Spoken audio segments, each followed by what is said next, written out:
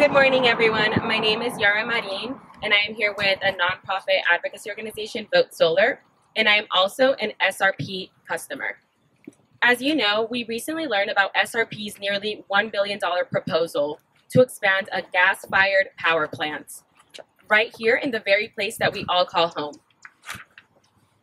The news comes as a surprise for multiple reasons. SRP did not allow clean local resources to compete for the project.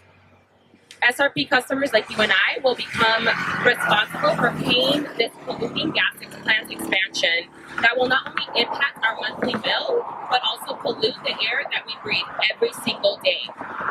There are better alternatives. For example, solar paired with storage is a renewable source of energy that can not only save us all money, but also make the system more flexible and resilient. Something we desperately need as the heat waves and storms threaten the reliability of the grid and the ability to keep our lights on. Solar energy uses far less water than gas plants do. It is imperative that SRP consider the full cost of their fossil expansion project.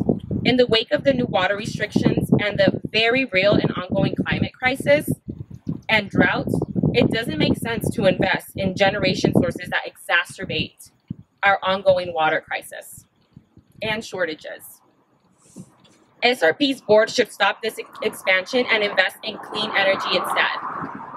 They need to use this as an opportunity to replace dirty fossil fuels, create local jobs, and reduce harmful emissions. Arizona is a bright, sunny state. We need to take advantage of the abundance of affordable, renewable energy sources like our sunshine. Solar is the critical piece in transitioning to an equitable, clean energy future. It's affordable, healthy, great for our economy, and a tool for justice.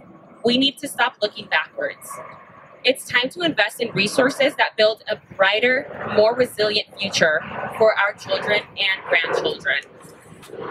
At their September 13th meeting, SRP must stop this proposed gas plant expansion and instead pursue local clean energy solutions, because this is a climate crisis. Thank you, and please welcome our next speaker, Reverend Doug Bland.